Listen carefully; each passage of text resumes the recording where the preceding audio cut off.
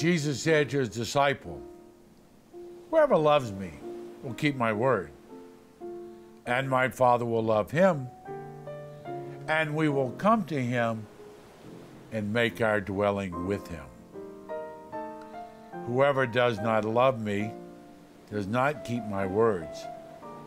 Yet the word you hear is not mine, but that of the Father who sent me. I have told you this while I am with you. The Advocate, the Holy Spirit, whom the Father will send in my name, will teach you everything and remind you of all that I told you. Peace I leave you, my peace I give you. Not as the world gives do I give it to you. Do not let your hearts be troubled or afraid. You heard me tell you I am going away, and I will come back to you. If you love me, you would rejoice that I am going to the Father, for the Father is greater than I. And now I have told you this before it happens, so that when it happens, you may believe. Hello and welcome to Closer Walk Catholic Communications. I'm Father Bayer, your host. We're glad that you can join us. Whoever loves me keeps my words, and my Father will love him, and we will come to him and make our dwelling with him.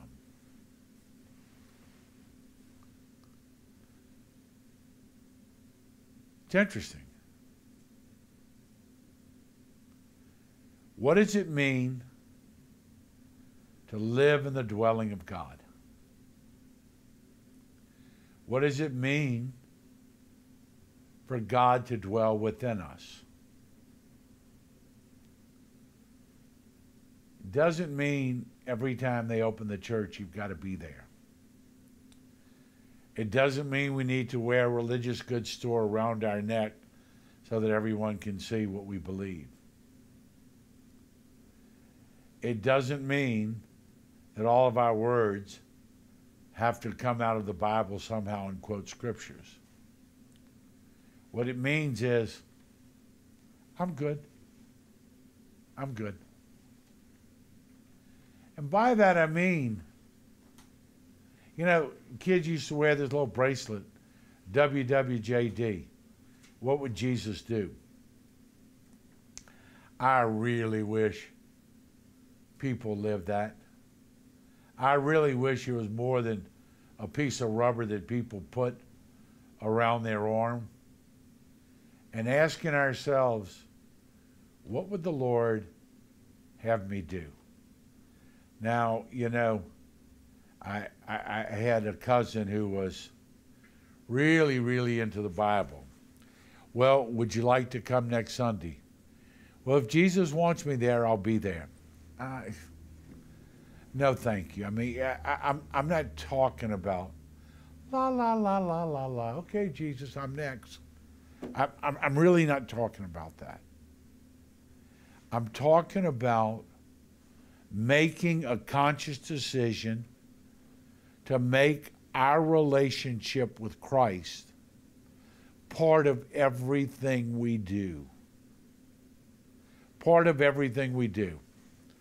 Okay, well, I got invited to go fishing next weekend with a bunch of the guys. Great.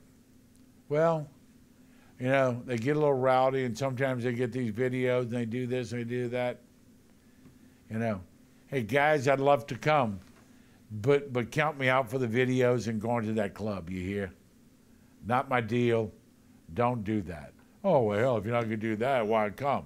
Well, you know, if going fishing's not good enough, thanks, guys.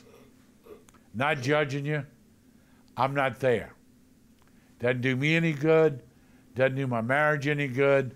Doesn't do my family any good. I know nobody knows. I know. And I don't feel real good about myself after I leave that club going through a fistful of $1 bills, okay? I don't like it. Not doing it, okay? That's kind of living with God. Oh, well, you know, I just accidentally got drunk and then it happened. Like, I'm not saying I've never been drunk, but it was never an accident, okay? I'm a big boy. I got drunk, I knew it. I drank it myself. I've never had anyone hold me down and open my mouth and pour it in. I did it, got stupid, my fault. Yeah, but I was drunk. Well, you chose to get drunk, you know, chose to do drugs. Here's what happens, baby. Oh, I wasn't in my right mind. You sure weren't. You weren't in your right mind to make the first choice, let alone all the choices that followed that. And that challenge to first of all, accept my relationship. If I'm a sinner, I'm a sinner. If I got so upset and yelled and cussed and screamed and hollered, well, if that idiot wouldn't have cut me off in traffic, if my wife didn't nag so much, if my boss wasn't such a jerk, I'm a big boy. I make my decision to have the Lord dwell within me. And if that's my choice, and if that's what I long to do, and if that's for the way I aspire to live my life, then I don't have an excuse. Oh, I'm going to still sin. Lord knows I'm nowhere as close to not being a sinner. But if I take every day with the choice, then I'm going to really try and conform my life and be the person that God wants me to be. When I was doing vocation work, one of the things that I did when I went to grade schools, I asked the kids to say one simple prayer. You know, when I was in Catholic grade school, they gave us these morning offerings. We were told to put those on the mirror and you should brush your teeth, say your morning offering. God, I don't know what kind of glue they used on that, but it's still on some of the mirrors in my mother's house. You can't get it off, okay? But I ask kids a very simple prayer every day. Lord, let me know what you want me to be, and let me know what you want to do today. Think about that. If I started my day asking, Lord, what do you want me to be? What do you want me to do today? You know what? If I'm thinking about what the Lord wants me to be, I may act a little differently at work. When everyone gathers together at the coffee pot and they're talking about that new person who's such a pain in the you-know-what, chances are I'm going to get my coffee and go back to my desk. Not there. Not going to be part of it. Not going to let myself fall into, well, everyone else was doing it. You know, we hear that from kids. Most adults ought to be better than that. Well, everyone else was complaining. Good for you. You know, like your mama said, if someone else jumps off the bridge, you're going to jump off the bridge too? That sort of thing.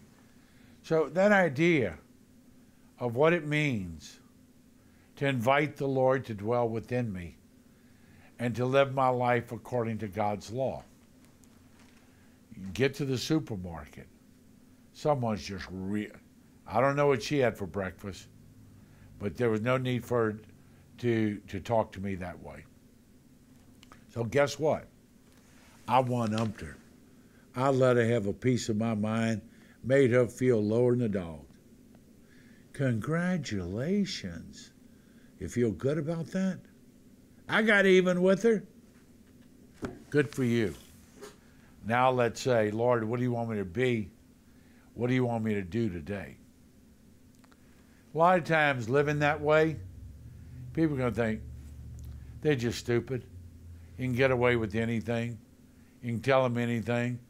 They're not going to get upset, you know, and all that. And some people abuse that. Some people will appreciate it and admire it and try to imitate it. And for the few people that will abuse that good nature of turning the other cheek, for every person who abuses it, there'll be 5 people who say, you know what? I don't know how you do that. It's incredible. I wish I had your temperament. I wish I handled those people the way you handle them. That was really good. That's when we get to the point where someone comes up and says, I want what you have. I want to be able to do that. I have no idea how you do that. Kind of like last week when I talked about me and Mother Teresa. You'll get it. Do unto others, you have them do unto you. You'll get it. And that's what I hope we look at, that we'll start to get it. What it means to actually start to live our faith on a daily basis. I've talked to you about this before, but we can kind of use it as a guideline to our prayer life. So many people kind of get in prayer ruts, same thing every day, same prayers. I'm a million miles away. Start your day. You and God plan it together. Cup of coffee, cup of tea, glass of juice. You go sit for 10 minutes. You and God talk about what you know is coming up. And as you talk about what you know is coming up, you ask him and ask yourself, well, how am I supposed to act? What if this person continues to do what they do every time we get together? How am I supposed to respond if they say this, that, or the other? Starting that, Lord, what am I supposed to be? What am I supposed to do today? The other thing might be, you know what? You hadn't seen your mom in a long time. You're not that busy. You're not that important. She's old. She needs help around the house. Someone needs to get her mail. Someone needs to change a light bulb. Someone needs to go take care of them. We can do a lot of things if we take our time and become the sort of person, you know, I really wish I would. How many times have we said that? I really need to get better at. I really need to take time to do this, that, or the other. Start doing it. It's kind of like tithing. The more you give away, the more you'll have. The more you put in the hands of God, the more you'll be able to trust God with it, and the more capable you'll become. And that's when our Lord says, you know, keep my word, you know, I will love you, and the Father and I will come to you and dwell within you. And when you deal with someone who lives to try to dwell in the Lord, they're not perfect people. They're far from perfect people. But they are people who have a sense about them and have a way of living life and a way of dealing with things that a lot of people, I want what you have. We're going to talk more about what it means to live with that sense of God is with us when we come back in the second half. Stay with us. We'll be back in a moment. Hi, I'm Father Jeff Bae from Closer Walk Catholic Communications. Thank you for being here today, and a special thanks for the support that you give us. First of all, your prayerful support we so desperately need, and also your financial support. We are donor-driven, and that is what keeps us on the air today. As you well know, the truth is in great demand and in very short supply, and mainstream media is not going to bring you the truth of the Gospels of our Lord Jesus Christ because that's not socially acceptable and it's not politically correct. Certainly we all realize that when this life journey's over, we don't stand before the Supreme Court, we stand before the throne of God. Therefore, with great clarity and great charity, to pronounce the truth of the gospel is important. Your prayers, your financial support enables us to do that. So we thank you, and may God bring you closer in your walk with the Lord each day. God bless you.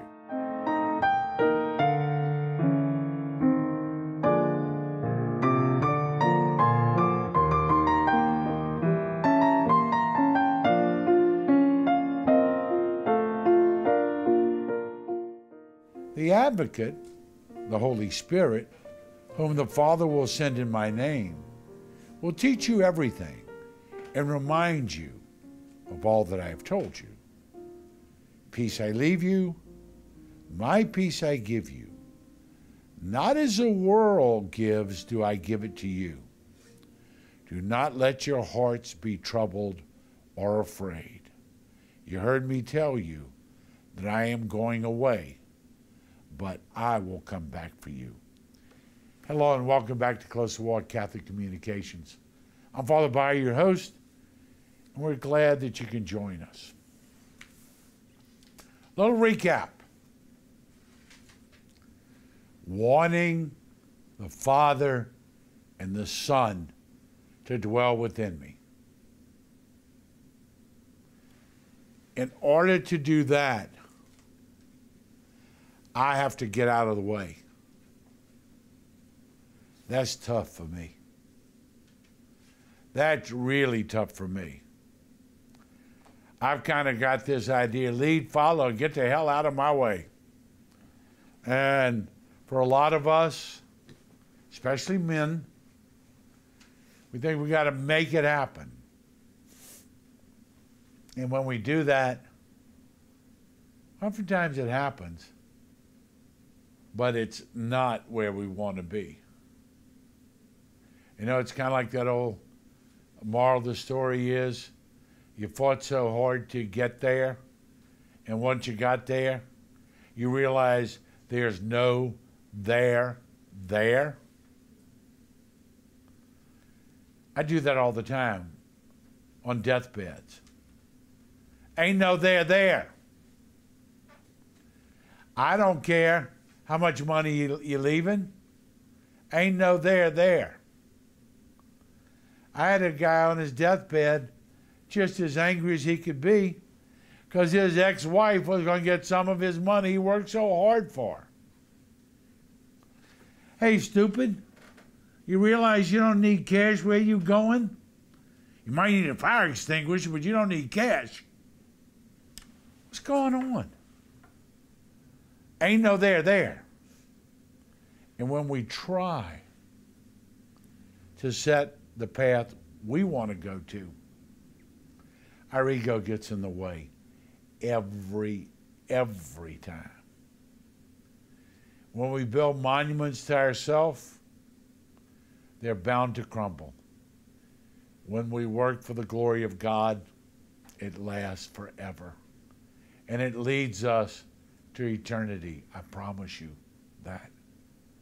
And that's the invitation. When our Lord says, my peace I leave you, my peace I give you, but not as the world gives peace.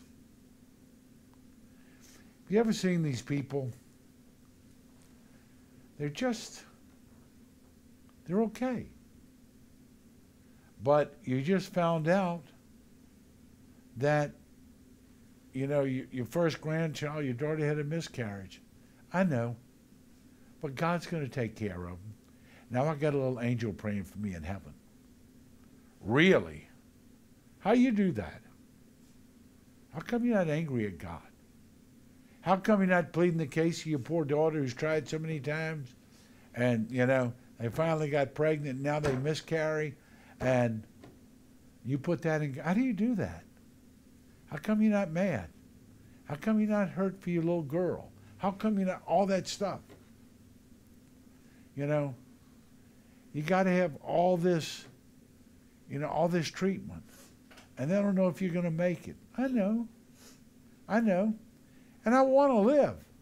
I got a lot to live for. But guess what? If God has other plans, I'll be ready. Really? You know, I've been 52 years old. I know. But God's going to handle it. You know? But you wanted so much for your children, and look what happened. I know I'm praying every day that God is going to touch their heart, and God's going to bring them where He wants them to be. I tried too long to interfere. Now I want God to take over, and I want God to bring them. But you never get upset. You never scream. You never cry. You never get crazy like the rest of us. What good does it do? I'm not in control.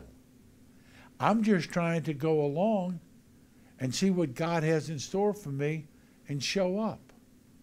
You know, Mother Teresa used to say, we're called to take what God gives and to give what God takes with joy. That's a peace that this world can't give. That's a peace that this world doesn't give. And when I get to the point that I really believe I'm doing what it is God wants me to do, I'm not going to live happily ever after. Everything's not going to come up roses. But you know what?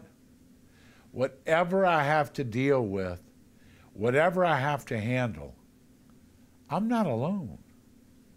And I know that. And that's why, you know, your house is burning down, and I'm going to say, God's going to give me a tent. I know he will. That's when you can do that. And that's the invitation when he talks about whoever loves me and keeps my word. Now, keeps my word is part of this. Keeps my word doesn't mean I go off on my own and I expect God to bless it. Because after all, I'm a good person. Even if I do this, and even if I do that, and even if I'm not married, even if I'm married to this one or that one or the other, or even if it's my... No, wait a minute, baby. We're not talking about his word, but. We ain't talking about your but. We're talking about his word. And when we do that, there really is a peace about it. It really does bring us to a place where, you know, it's not they all lived happily ever after, but whatever they lived with, they lived through by the grace of God. And that's the invitation. You know, and our Lord said, I'm going to send the Holy Spirit who's going to teach you everything that I've reminded you of. You ever thought about that? All of a sudden, you get these bright ideas.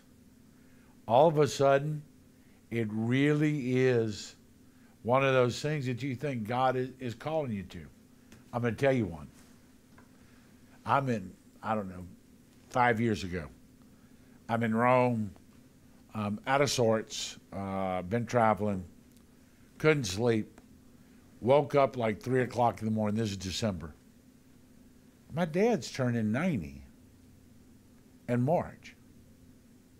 You know, we got to do something. We got to get all the family together, and we got to get Mom and Dad, and for his 90th birthday, we got to take the time to tell them how much we love them and everything they've done for us and how much we appreciate it. We're going to say it at their funeral, but we don't want to say it at their funeral. We want to say it while we're alive. 3 o'clock in the morning, Rome time. I'm emailing all my brothers and sisters. All of them came back. That's great. That's fantastic. I'll do this. I'll do that. Let's get this together. You know, it was a moment of gratitude. Here I was, tired, out of sorts. God gave me a moment of clarity. He gave me a moment of gratitude, and we pulled it off. The Holy Spirit's going to remind you of everything that I have told you. You know, for years, I've been giving my mom and dad a birthday gift every year for my birthday. Why? Because they did all the work. I just had the birthday, right? And once I grew up, I didn't give my mom and dad a birthday. Well, then I got the moment. We threw the party, had over 200 people. Wonderful event. Both of them heard how much we love them, how much we appreciate their sacrifice, everything that they went through for us, and asked forgiveness for everything we put them through, okay? But it was absolutely a wonderful moment. And it's those things where the Holy Spirit's going to remind us of a lot of stuff. You know, I laugh. There are a few people here in the studio with me, and I mean, I get hijacked by the Holy Spirit. I'll tell you what I do. I come in. I'll take 4 shows at a time. I'll do them a month in advance. I'll go before the Blessed Sacrament. I'll read the readings. I'll just sit with them. And I'll just, ask God. And I'll just sit with them. It happened today earlier. I had no more idea what I was saying than flying to the moon. But it's what the Holy Spirit gives us if we realize this is not about me. This is not because I want to be on TV. I got a radio face, not a TV face, okay? I got a radio face. But the reason is because it's to bring to the people of God something I hope they're not hearing in other places, and things that we need to be reminded of, and things that we need to hear, and the Holy Spirit brings that to us. Sometimes we'll find in our own lives, the Holy Spirit brings stuff into our mind and into our heart. Go for it. If I've sought the dwelling of the Father and the Son within me, if I have tried to listen to His Word, if I've tried to show my fidelity by His love and try to let God lead me, go for it. He's going to make it happen. And if it's not supposed to happen, it's not. It's just not going to happen. 40 years ago, I opened up a tax-free corporation, served the needs of kids. For 30 years, I tried to build a retreat house. I thought that's where God wanted me to be. Never could get any traction. Decided through working with people in Rome, and I need to open up a shelter for juvenile victims of human trafficking. Can I tell you that literally from the Pope on down to the Order of Nuns, to the governor, to the Senate, to the House, to law enforcement, here it is. It's what God has wanted all along. He didn't want my plans. I wanted my plans. God wanted something different. When I became aware of the fact that I think this is where God is leading me, done deal. Thank you. It's going great. Allow the Holy Spirit to dwell within us, to lead us and guide us. Then that really is a peace this world can't give. We thank you for being with us. May each day bring you closer in your walk with the Lord. God bless you.